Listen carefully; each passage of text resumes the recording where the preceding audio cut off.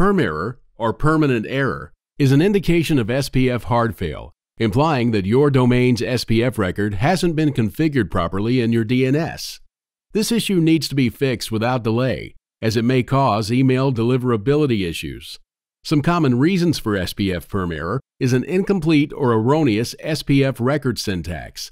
This can be resolved easily by generating your record using our SPF Record Generator tool. While creating the record, make sure you are including all your third-party sending sources with valid IP addresses. If all is well with your record syntax, the next most probable reason for this error is the 10 DNS Lookup Limit.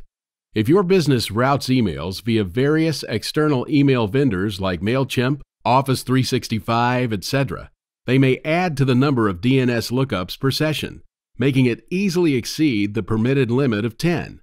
This results in SPF Permerror. Thousands of domain owners who use SPF for their emails face this issue on a regular basis. You can stay under the 10 DNS lookup limit at all times by signing up with Power SPF, a one-click SPF flattening solution for your domains. This tool shortens your SPF record to a single include, provides real-time alerts on IP address changes, fixes SPF Permerror, and maintains the validity of your record. Tired of receiving SPF Permerror warnings for your emails? Sign up with Power SPF today.